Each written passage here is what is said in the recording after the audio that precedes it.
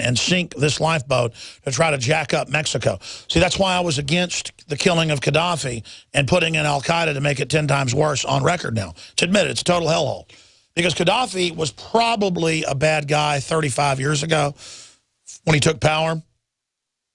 But he did spend about 98% of the money that he controlled. Only time socialism works is if you do have a beneficent dictator in an already hellish anarchy area who builds public works and actually gives the general public jobs and builds colleges.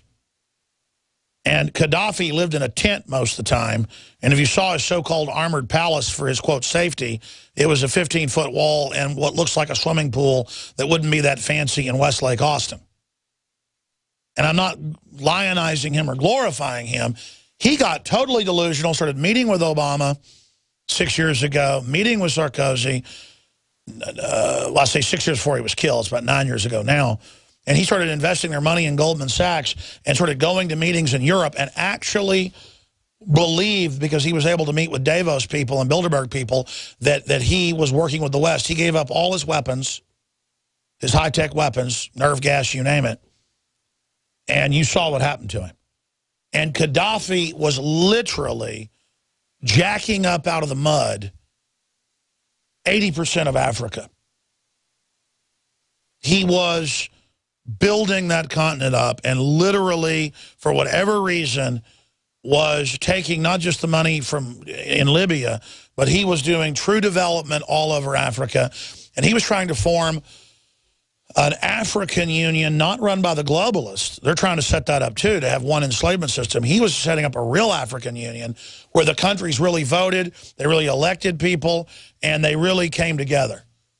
And, man, Africa's a beautiful country. I would love, I get chills when I talk about this. I believe in humanity. I want to empower humanity. I want to see Africa that's a jewel with the resources and the beauty and the people.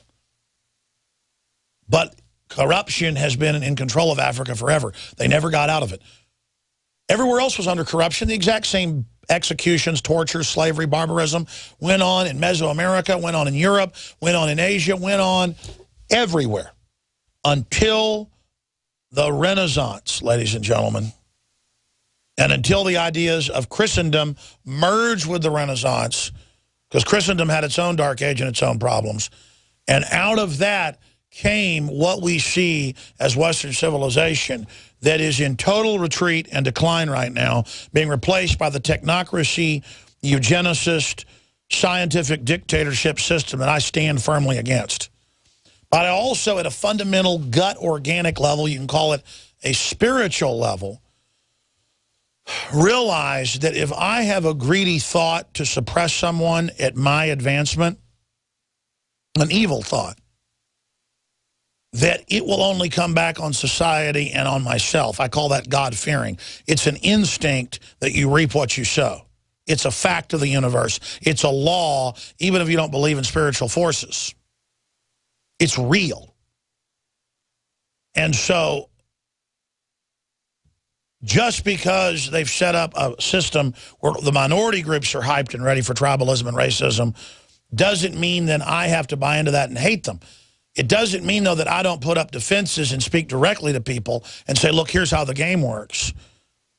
And it doesn't mean a group of Klansmen trying to kill some old black man walking down the road aren't a threat to him, but it isn't an expression of white people. Just like a group of blacks, which is much more common now, just like Klansmen of old attacking whites and killing them brutally because they're dehumanized animals in their eyes, tit for tat.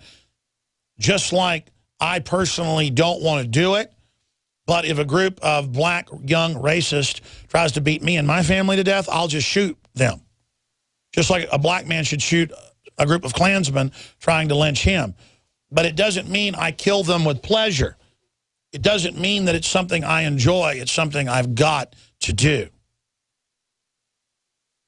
And I'm going to stop preaching and mention the headlines when we come back that are huge. But Obama is saying, wink, wink, I'm going to deport you, wink, wink, don't come up here, as he gives awards to illegal alien children 2 days ago at the DREAM Act ceremony. And as the word goes out, bring it on. We're going to collapse the U.S. into the North American Union as General Petraeus said in the London Telegraph yesterday, and David Knight covered on the nightly news last night. We'll give the number out when we come back, take a lot of your calls, then Bob Barr's coming up and more. And we went out to break with that, and he went, "What is that? An ice cream truck?" That interview's out there. Willie Nelson said, "I knew your show was big, but I had no idea it was so big. Yeah, I get a lot of death threats when I come on. My family tells me not to come on, but we need to talk about what's going on." That movie Endgame. What a world, folks. All right, here's the deal. I want to open the phones up for first-time callers on this Friday, specifically on any issue you wish to discuss. But I would like to hear your take, if you are predisposed, about Obama saying, you know what, don't send your kids up here because you can send them, but we're going to deport them. When it's on record, they've almost ended all the deportations, even of aggravated felons. And we've got video, we're going to play it in a moment again, of the Border Patrol with buses coming in, letting the kids get off, not even checking who they are, and letting them get in vans and drive off. And then we have the emergency manager saying the feds, he's told, give them the Greyhound tickets or vouchers, and that most of them, when they get off at his city, already have them from the Border Patrol. We got the guy's name and everything. And then we have the federal purchase order back from January saying prepare for kids in Texas to be shipped into the U.S. to their families who are illegals. And Senator Ted Cruz yesterday had a chance to ask a few questions of Jay Johnson, who we are sending reporters today to where he's having a press conference. But it's just classic create a crisis, offer the solution. And I've got in the stack all over the news, but in my stack, they've got 3 mainstream articles going by Republicans going, isn't it time for amnesty? You don't like Obama having it by fiat, do you? Totally open borders. Better give them what they want. It's good for us. They've already legalized the illegals by fiat. And under this amnesty, it lets everybody here who is illegal stay and bring in their families. So it's just as bad as this. It's the same thing. But they're saying, we don't care if Congress won't pass what we want. We'll do it by fiat, which is called dictatorship. I mean, this is such a sensational time to be alive. And I don't use the word sensational in a good way. I mean, I've seen a few fatal, sensational car wrecks. I told the story of people racing a Corvette and a Z28, I think it was, down the I-30 bridge from Rockwall to Rowlett. And when I was in a truck, like 14 with my buddy driving, we were driving into Rowlett to pick up some girls on a Saturday afternoon and take them to a movie. And needless to say, we didn't make the movie. And 2 guys we knew from high school shoot past us going about 130 in medium traffic. And that Corvette almost hits 2 cars, cuts in front, and has a blowout. And stands up on its nose, spinning. But there was a railroad trestle on the side with some grass. Most of it was open to the water, or everybody would have died. And I saw that Corvette go spinning and then just exploding with gasoline and people flying around. This is about 150 yards ahead of us. They shoot by us, turn, blow up.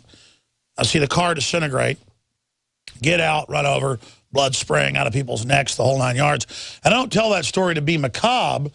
I tell that story because I run into people that get a cut on their finger and they almost pass out and they freak out. And I wonder, my God, what are they going to do in life when they get cancer or when their kid runs through a plate glass window in front of them, or when they get a compound fracture? I mean,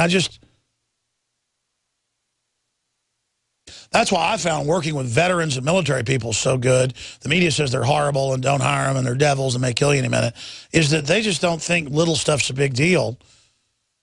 And they're usually can-do people because they've already seen so much real stuff. And then I saw another fatal accident one time with little kids, because it happened about 500 yards ahead of me, so I stopped and pulled over and had to be there for a while, and it was just little dead kids all over the place, so minivan. And I just, so when I say sensational, When I say spectacular, ladies and gentlemen. But it's things like that that give us character. Not that it's a good thing. It just changes you. You know, like watching your grandfather die and take their last breath. Things like that has fundamental effects. And so many people are living in the false reality of their iPhones. They have no idea the real world's going on all around them. We'll be right back. We're on the march. The Empire's on the run.